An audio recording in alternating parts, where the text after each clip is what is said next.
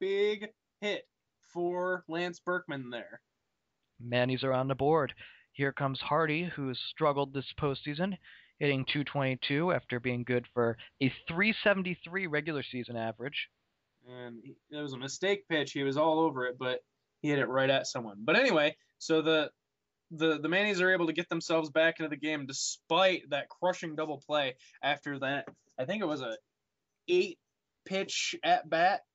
Maybe it Yeah, was like something 6 or like that. 7. I don't know. It I mean, was it went full, so it was, and there were at least like 3 or 4 foul balls. So yeah, quite a few. Um, and I'd like to take a moment, in order to avoid speaking about certain AL East teams today. I think we should make a resolution to just make fun of Ice Hawk. Is there anything in particular you'd like to make fun of Ice Hawk for, Just Alec? in general, because Ice Hawk has been messaging me like every day, making fun of the Red Sox, and of course I have been too.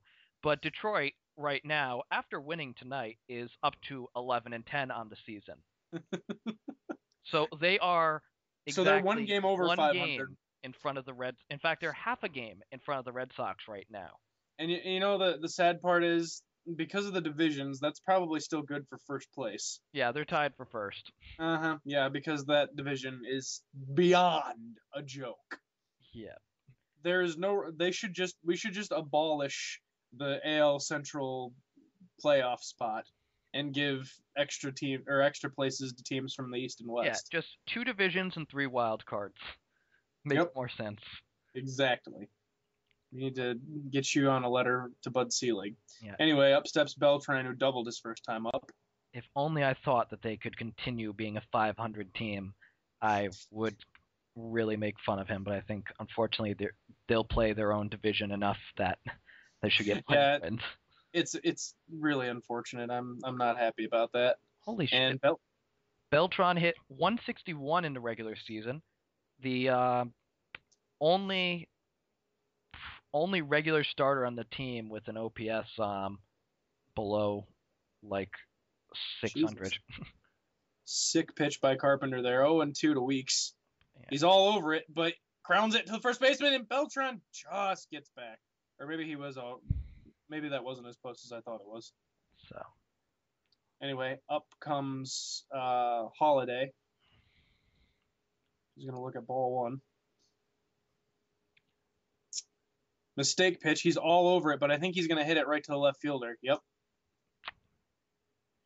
It's the second time that's happened. Oh, and that was the end of the inning. So they yeah, strained Beltran yet again. don't you love how mistake pitches turn into outs far more often than good pitches? I know.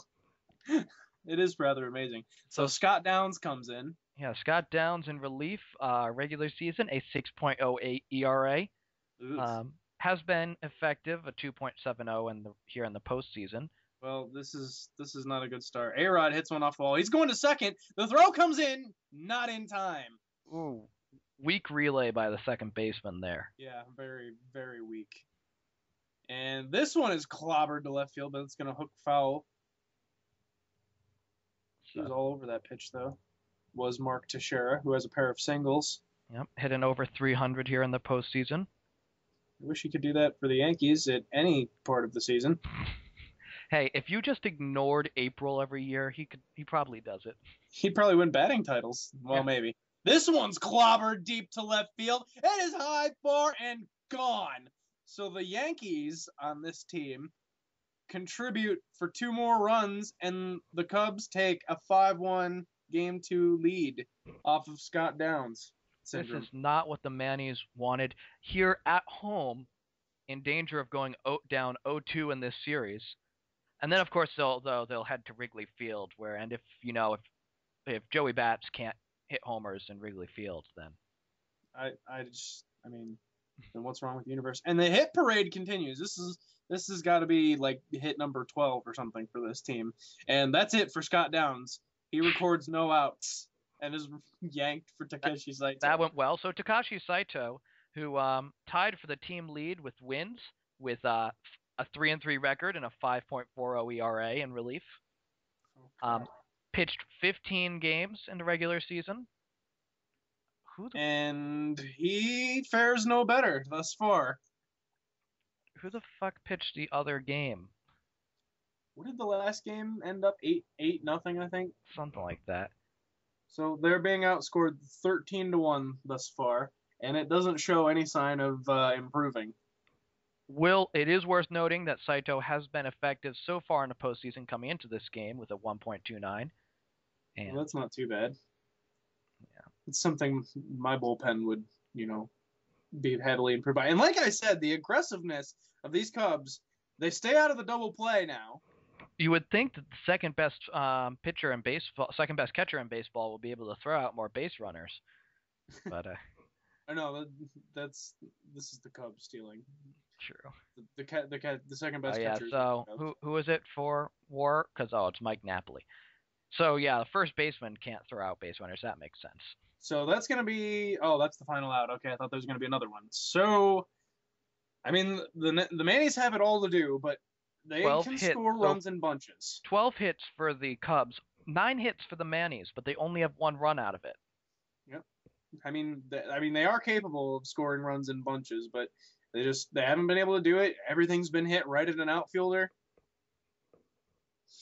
So should be interesting. Mike Napoli, who walked in his last at bat and then was part of the double play by Batista, fouls that one up and out over the screen.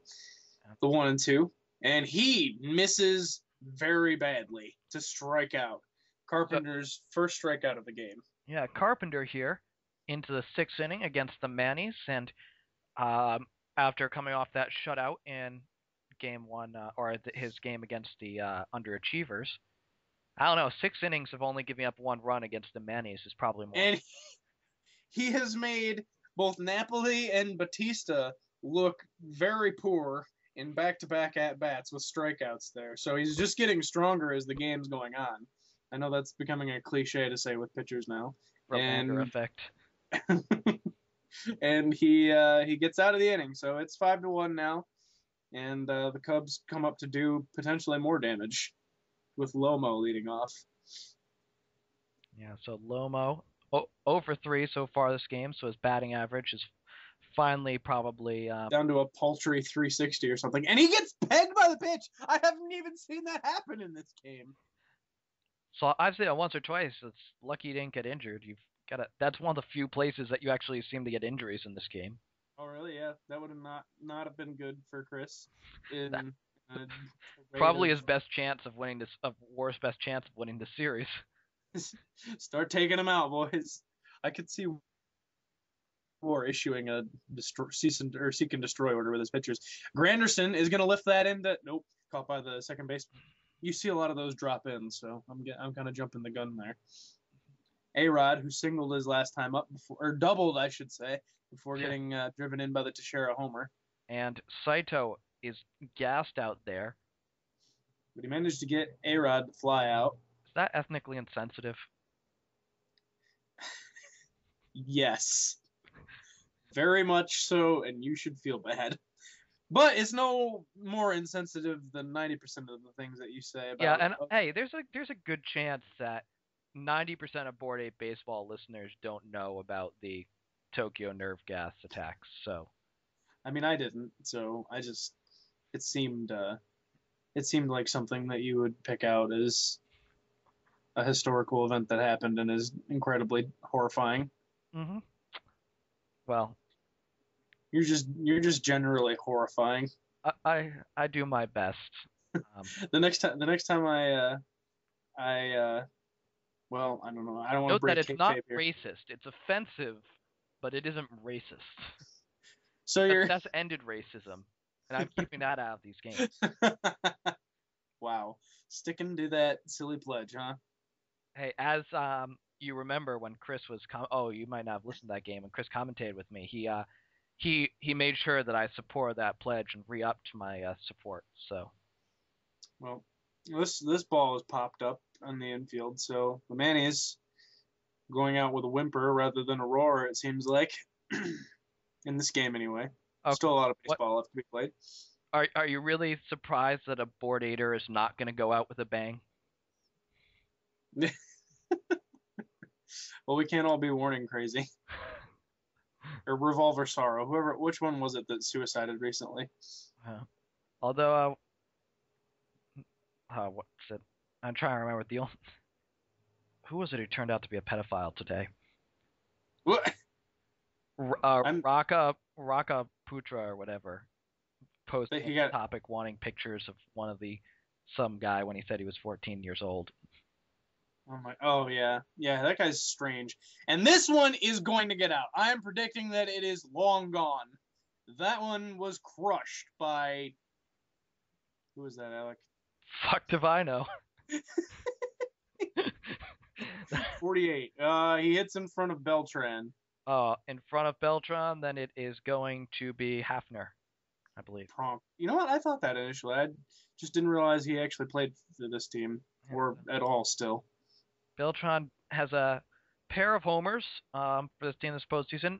2 of his 3 hits coming into this game, although now he added a double and a single to the total. Carpenter's still going strong. 2-2. Mistake pitch, and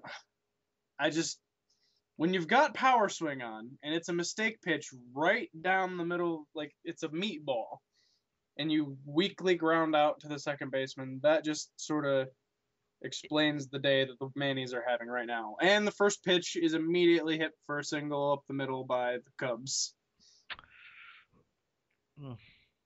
How are the Cubs doing in real life? Yeah. I think they've started to turn it around a little bit, and by turn it around I mean like win a game or two here or there. Yeah, they're 4-6 in their last. So they were 4-5 before today's loss. So in their last 9. So Ichiro, who's a single and a pair of stolen bases so far this game.